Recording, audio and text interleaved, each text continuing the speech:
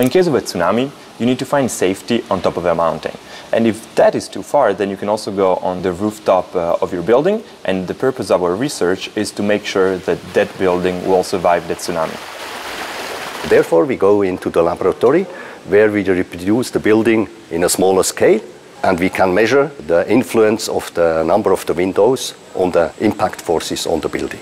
When the wave arrives, it impacts against the building, it produces some initial splashes. Then, because of the openings, the water can flow through, and that makes it better at resisting tsunamis. The openings also reduce impact forces, and we were able to quantify that for the first time. My hope for the future is that our results will be implemented inside design guidelines in Switzerland and all over the world in order to make safer vertical shelters. Of course, I'm convinced that it will be implemented especially in beach resorts. People will know in which floor they have to go in order to be safe.